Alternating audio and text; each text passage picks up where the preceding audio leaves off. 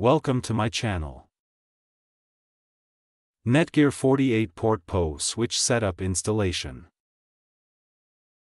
1. Setup via audio-video (AV) interface. Power up your Netgear switch using its power adapter.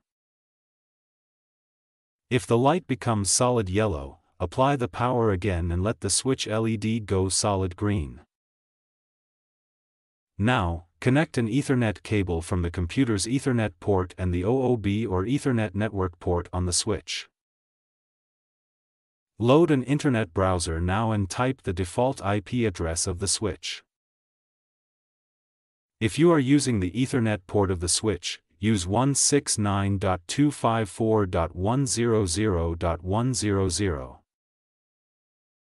In case you have used the switch's OOB port, use the 192.168.0.239 IP.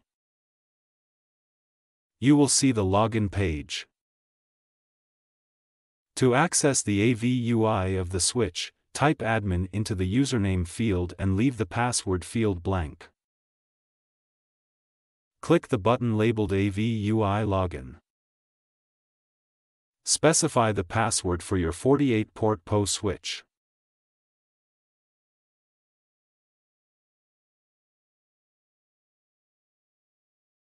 Configure switch settings using the on-screen instructions. Save the changes. 2. 48 Port PoE Switch Setup via CLI. Connect the Ethernet cable to the appropriate ports of the switch and computer. If you have used the console port of the switch, start the terminal emulation program. For Windows OS, use Hyperterminal or Terra Term. If you are using Mac OS, use Term.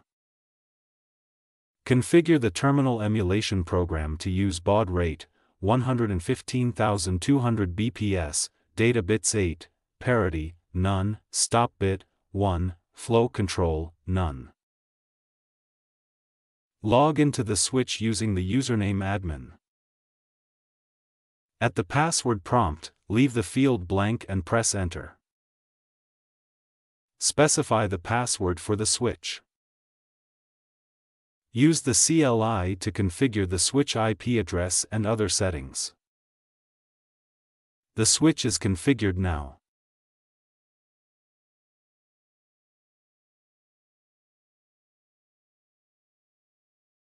Thanks for watching.